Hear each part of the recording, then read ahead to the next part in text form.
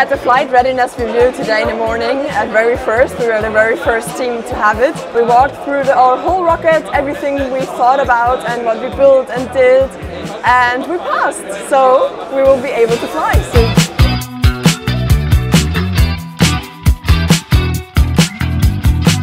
Everything went perfectly. We had no action items, so nothing we need to do until launch day. And yes, I'm very happy about the performance of our team. I really believe that we are building the future here.